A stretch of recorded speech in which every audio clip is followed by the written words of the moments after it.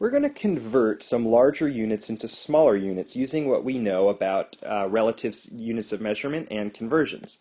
First one we're going to look at is 3 meters and how many centimeters it is. Well, I know that in 1 meter there are 100 centimeters.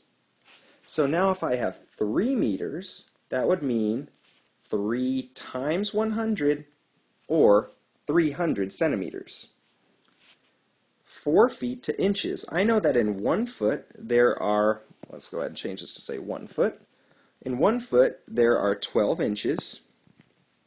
So in 4 feet that would be equal to 4 times 12 or 48 inches.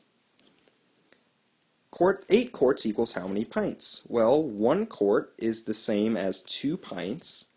So then 8 quarts would be equal to 8 times 2, or 16 pints. Hours to minutes. 2 hours. Well, if 1 hour has 60 minutes in it, then 2 hours would be equal to 2 times 60, or 120 minutes. And last, grams to milligrams. In 1 gram, there are 1,000 milligrams. So that would mean that 37 grams is equal to 37 times 1,000, or 37,000 milligrams.